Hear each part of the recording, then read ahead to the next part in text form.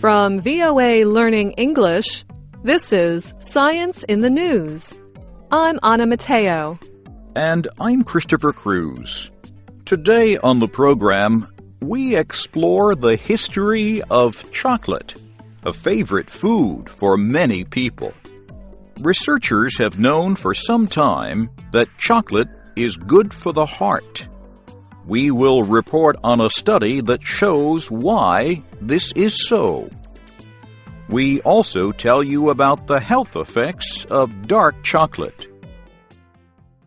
The history of chocolate begins with a plant whose scientific name, Theobroma cacao, means food of the gods.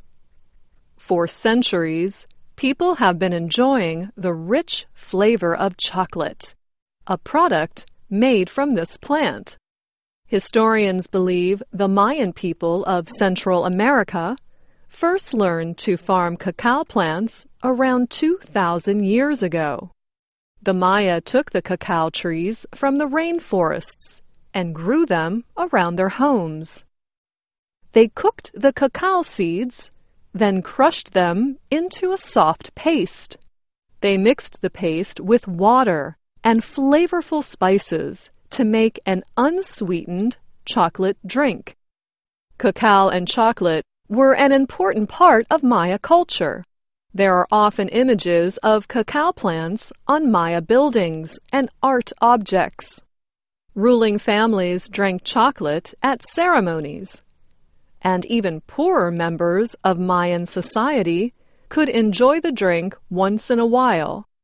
Historians believe that cacao seeds were also used in marriage ceremonies as a sign of the union between a husband and wife.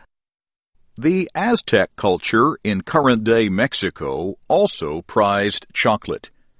But the cacao plant could not grow in the area where the Aztecs lived. So they traded to get cacao. They even used cacao seeds as a form of money to pay taxes or give as offerings to the gods. Only the very wealthy people in Aztec societies could afford to drink chocolate because cacao was so valuable. The Aztec ruler Montezuma was believed to have drunk 50 cups of chocolate every day. Some experts believe the word for chocolate came from the Aztec word chocolate, which means bitter water in the Nahuatl language. Others believe the word chocolate was created by combining Mayan and Nahuatl words. The explorer Christopher Columbus brought cacao seeds to Spain after his trip to Central America in 1502. But it was the Spanish explorer Hernando Cortés who understood that chocolate could be a valuable investment. In 1519, Cortés arrived in Mexico. He believed the chocolate drink would become popular with Spaniards. After the Spanish soldiers defeated the Aztec Empire, they were able to seize the supplies of cacao and send them home. Spain later began planting cacao in its colonies in the Americas in order to supply the large demand for chocolate. The wealthy people of Spain first enjoyed a sweetened version of the chocolate drink. Later, the popularity of the drink spread throughout Europe. The English, Dutch, and French began to plant cacao trees in their own colonies. Until the 18th century, only wealthy people could afford to drink chocolate. During the period known as the Industrial Revolution, new technologies helped make chocolate less costly to produce. Farmers grow cacao trees in many countries in Africa, Central and South America. The trees grow in the shady areas of rainforests near the Earth's equator. But these trees can be difficult to grow. They require an exact amount of water, warmth, soil, and protection. After about 5 years, cacao trees start producing large fruits called pods, which grow near the trunk of the tree. The seeds inside this pod are harvested to make chocolate. Growing cacao is very hard work for farmers. They sell their harvest on a futures market. This means that economic conditions beyond their control can affect the amount of money they will earn. Today, chocolate industry officials, activists, and scientists are working with farmers. They are trying to make sure that cacao can be grown in a way that is fair to the farmers and safe for the environment. To become chocolate, cacao seeds go through a long production process in a factory. Workers must sort, clean, and cook the seeds.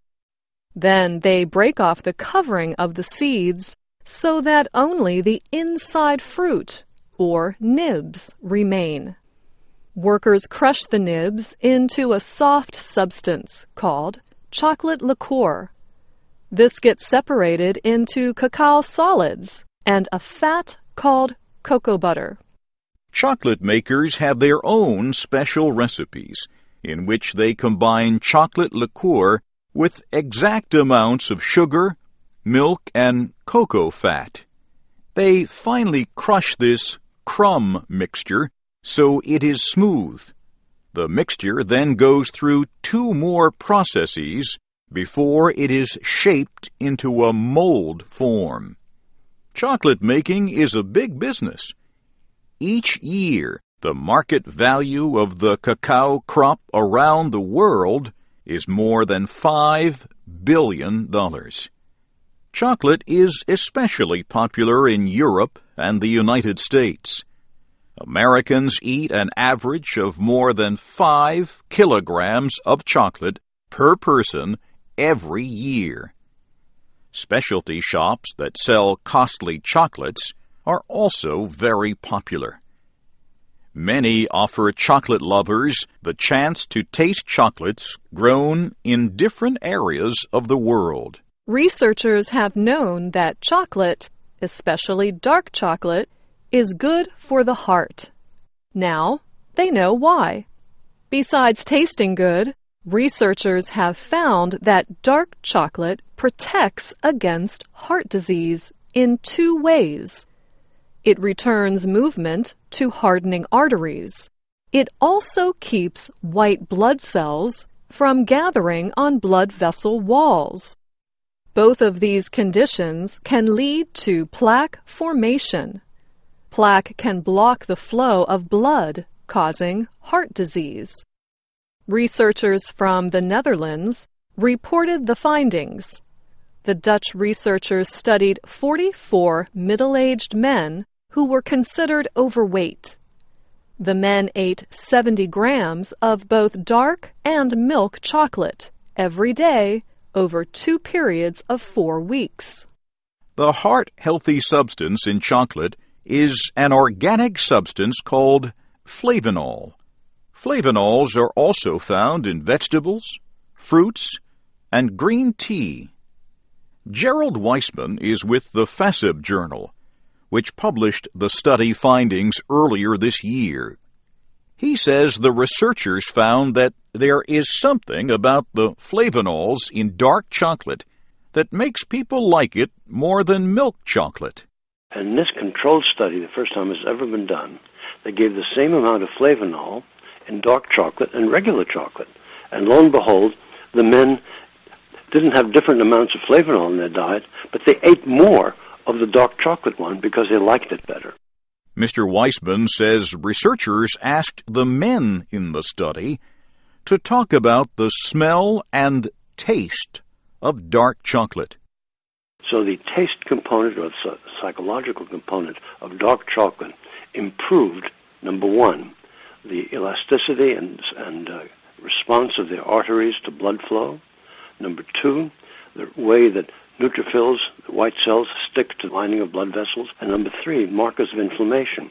And knowing it was good for the heart seemed to make the men feel less guilty about eating it. Researchers may someday develop a treatment that has the same health benefits as dark chocolate.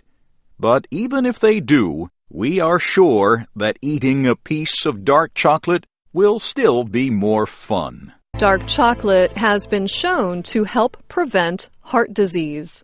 But eating too much of it may cause people to gain weight. Now scientists are looking for a way to put dark chocolate's helpful ingredients, or parts, into pills. That way we can get the benefits of dark chocolate, but not the weight gain. Cacao has flavonols that may help reduce the risk of heart attack or stroke. These chemicals may lower blood pressure and cholesterol levels and improve the body's use of insulin. Insulin helps control the amount of glucose, or sugar, in the blood. Steve Kumanellis is a chocolatier. He makes and sells chocolate treats in Washington, D.C. He says dark chocolate is an increasingly popular product. A lot of people are gravitating towards dark chocolate because they just decide they love it, and they also have been reading all about the health benefits of dark chocolate. But those health benefits have yet to be confirmed in studies involving large numbers of people. Also, during the manufacture of chocolate, many flavonoids are destroyed, while sugar and fats are added to make the chocolate taste better. Scientists want to learn the benefits of flavonols before they are changed in the manufacturing process. They have announced plans for a 4-year-long study of 18,000 adults. The subjects will take small amounts of pure cacao flavonols. The study is believed to be the largest of its kind. Joanne Manson works at Brigham and Women's Hospital in Boston, Massachusetts. She is the lead researcher in the study. This capsule of cocoa flavonols will avoid having the calories and the sugar and the saturated fat found in chocolate. And the flavonols will not have any taste.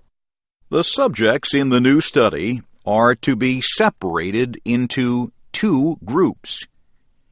Members of one group will take pills containing flavonols. The other group will take placebo pills, substances that do not have anything in them, other than, perhaps, sugar. Whatever the result of the study, chocolatier Steve Kumanellis is not worried about his business. People like the experience of actually biting into a piece of chocolate, whatever their favorites are. The flavonol benefits test is just starting. For now, people will have to get their flavonols the tasty way, by eating dark chocolate. This Science in the News was written by Dana DeMange and Christopher Cruise, who also produced the program. I'm Matteo.